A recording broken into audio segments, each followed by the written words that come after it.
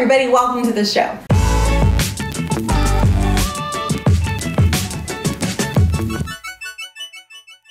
Hello everyone, welcome back to Raising A to Z, this YouTube channel all about homeschooling. My name is Amanda. It is the holiday season, and if you have been following us for a while, you know that it is my absolute favorite season of the entire year.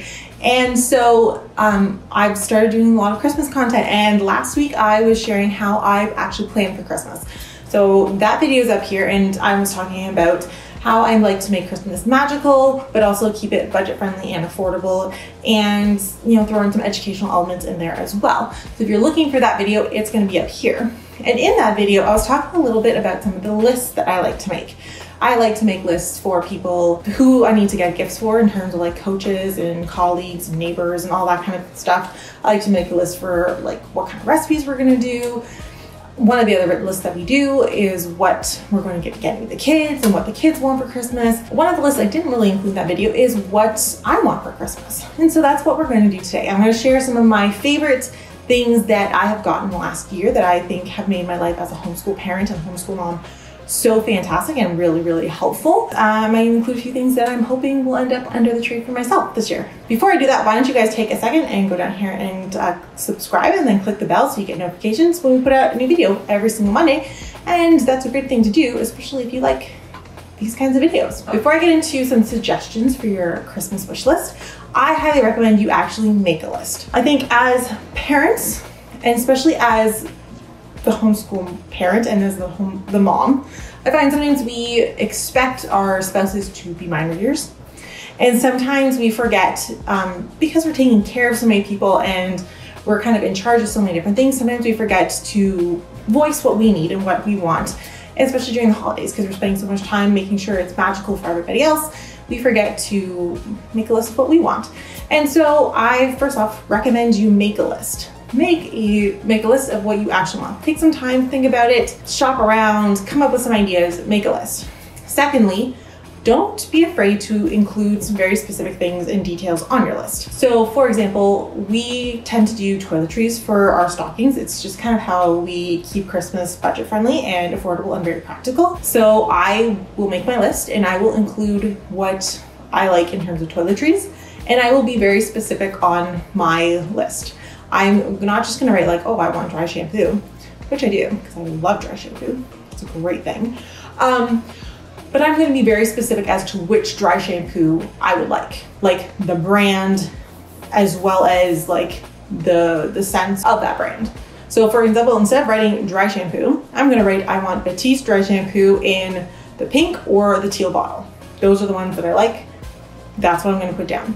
Because really, writing dry shampoo can be really overwhelming for someone who doesn't use it, to go to the store and see 15 different kinds of dry shampoo and try to figure out which one you're gonna use. And like nothing is more annoying than getting something you asked for and it's not the one you want and it doesn't work the way you want it to work, right? Like I've gotten crappy dry shampoos. Like, yeah, you might as well ask for what you really want, right?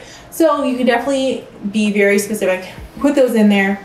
If you don't wanna make an actual paper list, you can also like make a list on Amazon and share that with all of your favorite things, especially if it's things you purchase off Amazon often or off your Target or Walmart websites.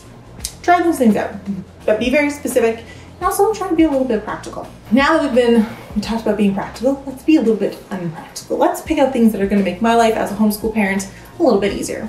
First thing I'm going to add to my homeschool list, a brand new planner.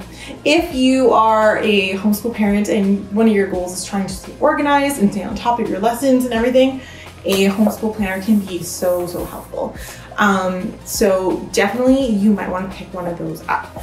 I personally am a big fan of this one, partially because I make it. But a homeschool planner can really help you de-stress, make lists, stay on top of your lesson plans. And if you're a homeschool parent and you don't have one, I highly recommend that you get something to help keep yourself motivated and moving forward in your lessons. So that is my first thing. If you don't have a homeschool planner, you should definitely put one on your list. Secondly, is while we were talking about planners, definitely a good time to talk about what you're gonna write in your planner with.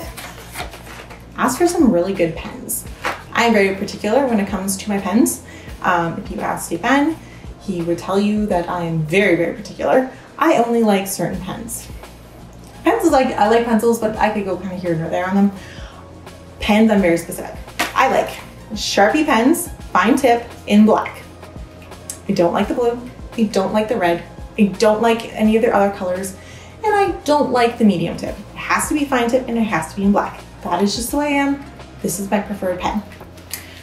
But when I want to write in color, I like Paper-Made Flyers. This is my favorite thing. I like these pens. I go through a pack of Paper-Made Flyers probably every like 6 to 8 months. So this is a very practical gift, but it's also a really fun gift because it's pretty. And writing in pretty colors just makes me really, really happy.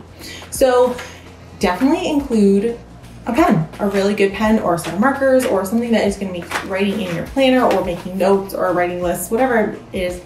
If you're going to write it, you might as well make it fun. So a pack of great pens is definitely a must-have.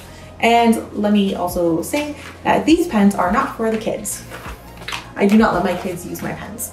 They have their own markers, they have their own pencils and crayons and all their own writing utensils. These are mommy's, and mommy doesn't share. Now, another great thing to put on your list if you are a homeschool parent is a great book.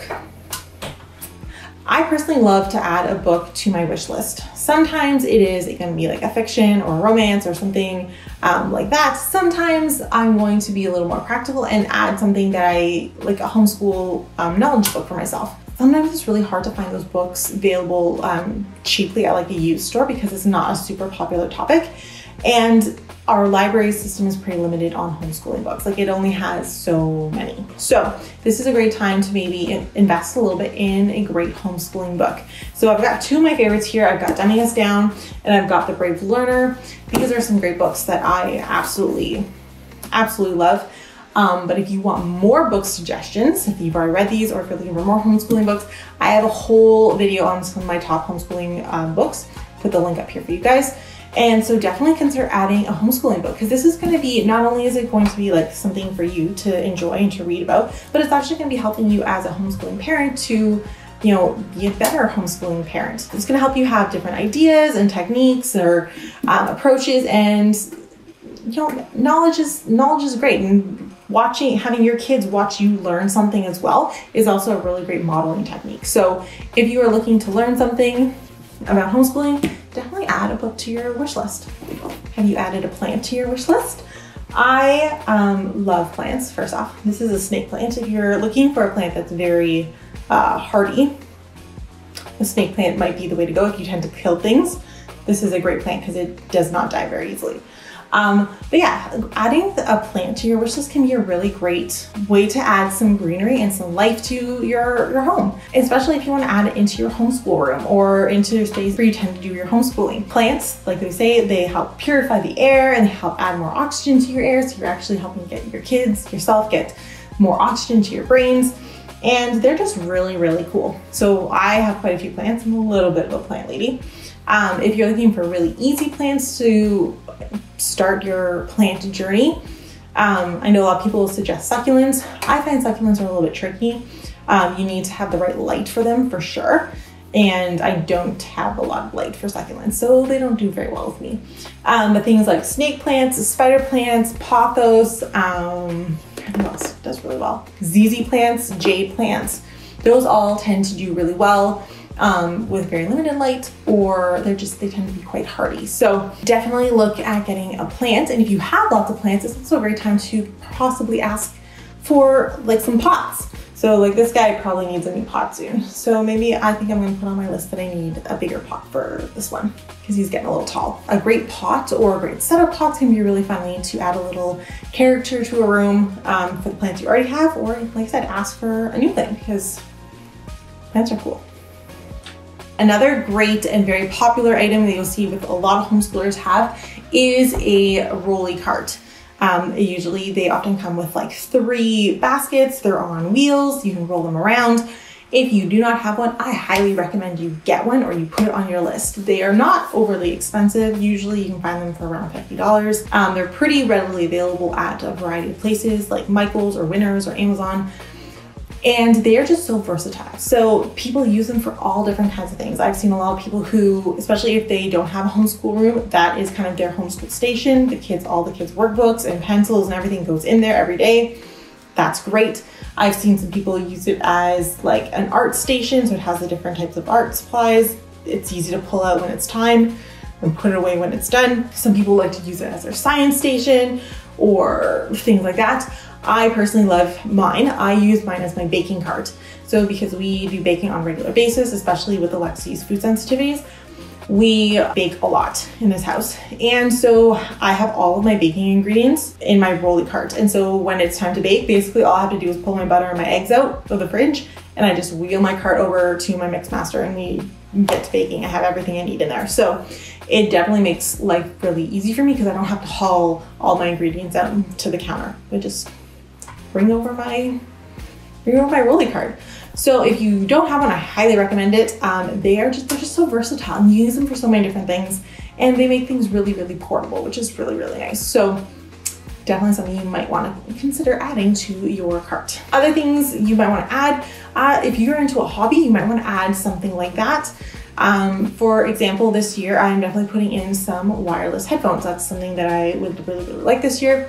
I've taken up going for walks, especially with our new dog, in the morning before the kids are up, and walking with the dog is great, but with the string headphones, it kind of makes it a little bit difficult, especially since he's still a puppy and he has to be carried because he has this weird behavior that he doesn't like to leave our yard, which is a good thing. But when you try to take him for a walk, he has to be carried about the first block away from our house before he is like, okay, I'll walk. And so carrying him with headphones in while I'm listening to music is kind of a little bit awkward. So I am going to include on my list of things that I'd like for Christmas is a pair of wireless headphones. And so yeah, might want to include something like that, something that's going to help you do jobs that you're already doing. And wireless headphones are fantastic because if the kids are watching a show or if they're painting and you want to put on like a podcast or some music or something, you put those on. You're not disturbing them while they're doing their activity, but you get to listen to something that you actually want to listen to as well. So definitely if you don't have a pair of wireless headphones, it might be something you might want to look into. We can also talk a little bit about great gift certificates you might want to ask for. So I'm always a big fan of like, say what you want. If you want a pedicure, say that you want a pedicure. This is a great time. A lot of places have a lot of great deals where you spend so much and you get, spend $20 and get an extra $10 in gift certificates.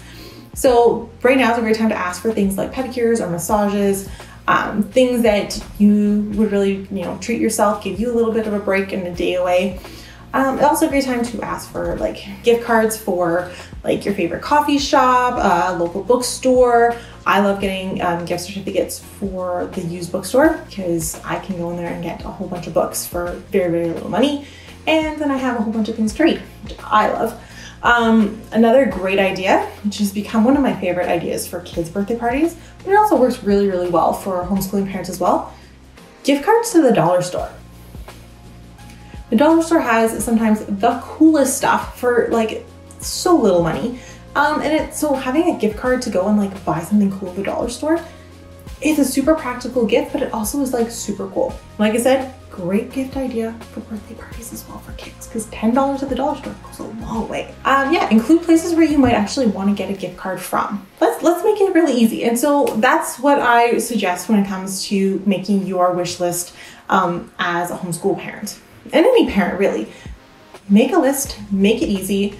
And again, you don't have to get everything off your list. Like that's not the point of a wish list. It's just an idea to give to your partner or to your kids or whoever you are giving this list to, that they have some ideas of what you actually want.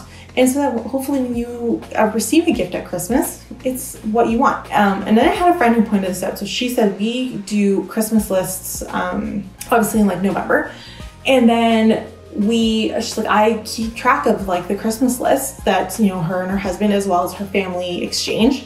She goes, and then after Christmas, she goes, I kind of like check off what I know they got, but then it gives me an idea of what to get those people for later on in the year.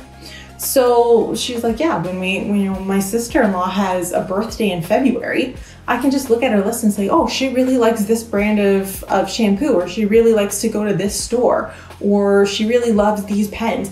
And it gives her an idea of something to pick up for that person later on or throughout the year. Don't be afraid to make a list and include quite a few things, because it gives people ideas of what you actually like for later on. I hope you guys like my ideas that I've shared with you. I hope that you guys find something on here that you think would be really practical and really helpful for yourself. And I want you guys down in the comments if you want to share with me what you guys are asking Santa for this year. That would be great. Thank you so much for watching. Next week, we're going to definitely talk about what my kids are getting and wanting for Christmas. You'll definitely want to make sure you're subscribed so you get notifications when that video comes out. And if you are not already following us, you're gonna want to make sure that you follow us on Facebook, Instagram, and TikTok, where I'm sharing all kinds of cool things, holiday related, and on those platforms that might not necessarily show up on here. So thank you so much for watching, and I hope you guys have a great day.